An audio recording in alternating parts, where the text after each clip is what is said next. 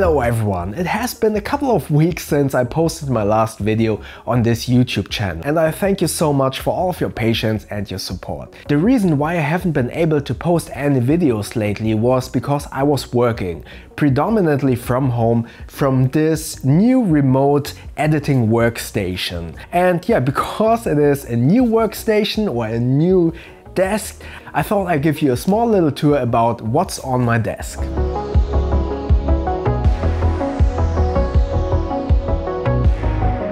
So this is my new desk setup. First and foremost, you have seen it in the introduction, this is a standing desk. I can move it up and down depending on if I want to sit or if I want to stand. And this table is from Ergo Solutions. I bought it, I would say 3 or 4 weeks ago, and I have to say this was a really cool investment. To be able to stand once in a while you are working on your computer is actually pretty good. And especially when I start to fall asleep a little bit, I just switch on the button, raise the desk up, and then I stand while I am working or answering emails. And obviously, whenever I'm not standing, I'm sitting down on this Herman Miller Aran chair. This was quite the investment, and I have to admit, when I considered buying this chair, I was really hesitant because this is actually, if you buy it new, a very expensive chair. I think it goes around 1,400 euros new. However, 10 years ago, I believe it was 10 years ago, I bought this refurbished for around 680 euros, which is quite the bargain. And considering that I was using this chair almost every single day for 10 years, yeah, it made its money worth. And it only has like one blemish on the seat area, and that's about it. It was probably the best investment in terms of desk or business purchases, that is. Yeah, as mentioned, it is quite pricey, and even if I would have bought it for the full price, I would still not have regretted buying this. This is just one of the best chairs that I have ever sat on, and one of the main reasons why I wanted to buy this chair. I'm only 170 centimeters tall, therefore to have a proper seating position with my elbows in the right angle on the desk, I need to raise the chair quite high. And usually with normal chairs, when I raise it up, the armrests always bump against the table. So I wanted to have armrests that I could lower as far as possible while being comfortable, but still not prohibit me to roll the chair underneath the table. So that was one of the reasons why I chose this chair, and obviously because it is so comfortable. And now after 10 years I can also say it is very well made and is extremely durable. So yeah, pricey investment, but definitely worth it if you are working on a desk for longer periods of time. And you have to recognize that if you take a cheaper chair and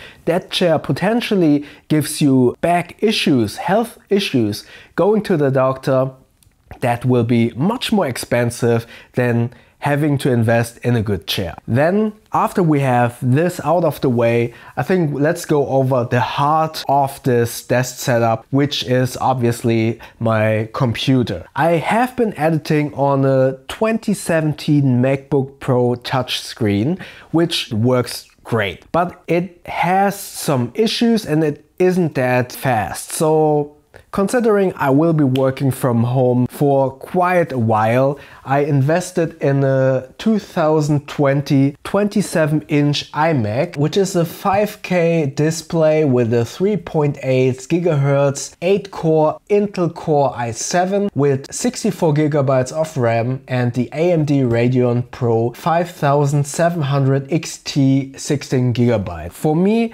it was very important to have a proper graphics card and a lot of RAM. And I watched a bunch of reviews that said that the higher or the better processor doesn't have a lot of benefits when it comes down to editing in Premiere or in Avid. So I opted to get the cheaper processor, but then highly invest into the better graphics card and into RAM. And up to now, I'm really happy with the iMac. It works great. And the only thing that I yeah, I don't really like is considering that the MacBook Pros and Apple stands overall is to push USB-C as strongly as possible, that there are only 2 Thunderbolt USB-C ports on the iMac and then having 4 USB-A ports. Yeah, that seems to me like a little bit of an afterthought.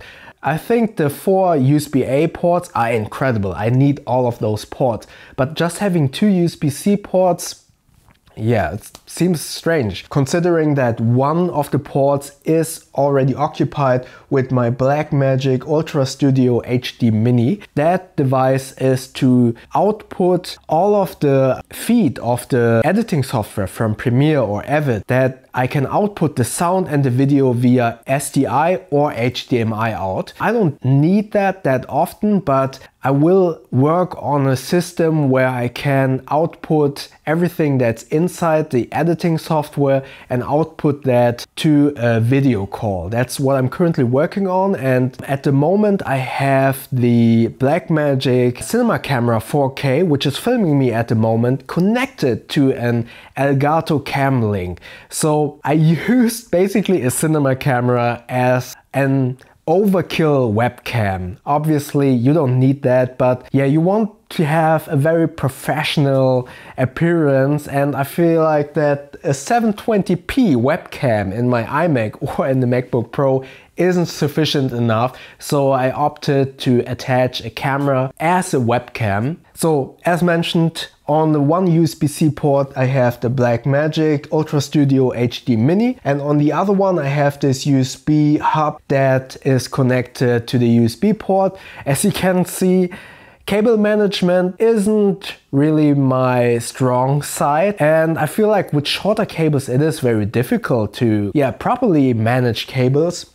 But for that I also got this little aluminum case stand where the iMac is standing on, and inside I have these 2 little trays where I store my small little hard drives and connected them via USB cables. This is actually pretty nice. Then on the back of the iMac I have a Caldigit hub. I used it to connect it to my MacBook Pro. It has a monitor display out, a couple of USB outputs, but also it provides power to the MacBook Pro. Now I only use this Caldigit USB-C hub to attach the LG monitor via this display port, and yeah, that's basically about it. The Cam Link is attached to it because it is a little bit bigger. And yeah, there's this widescreen LG monitor. I love that thing. I really like working on the widescreen, but obviously since the iMac has an own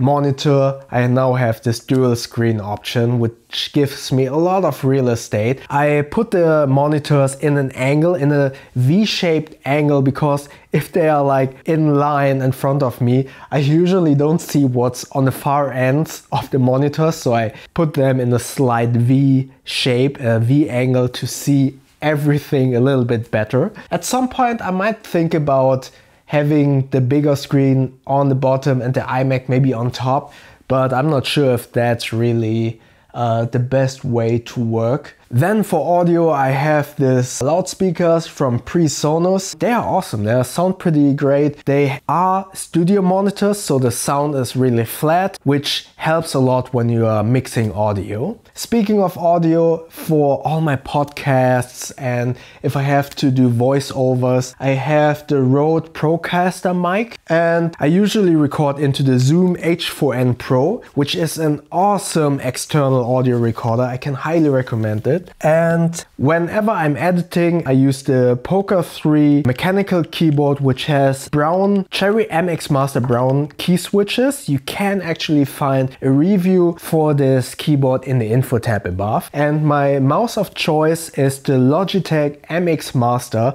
Great mouse. The only downside is it is, let's say, thick mouse, so it's not as easy to pack into your tech pouch or whatever. This is the very first version and still works great. I can highly recommend it, and I will upgrade to the 3rd generation pretty soon. Did I forget anything? Yeah, notebooks, notepad, always handy to have on your desk. A lot of water because you need to keep hydrated, but that's basically about it. Yeah, and in the back I used a little stand with some clamps for the camera attachment, and then I usually have the camera here on top.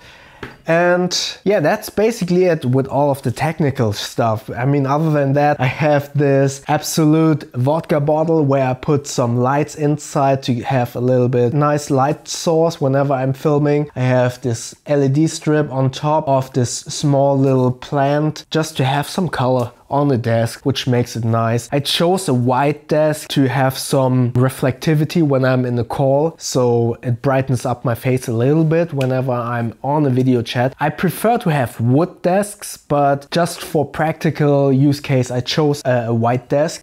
But yeah, that's about it. That's my desk setup, and I will be working on this desk setup, on this remote editing station for quite a while in the future. I don't think that the pandemic or the lockdown will stop anytime soon. I think it will get better, but I think working from home is very relaxing in a way, and it does work. Internet is fast, I can edit, usually with video calls work very well.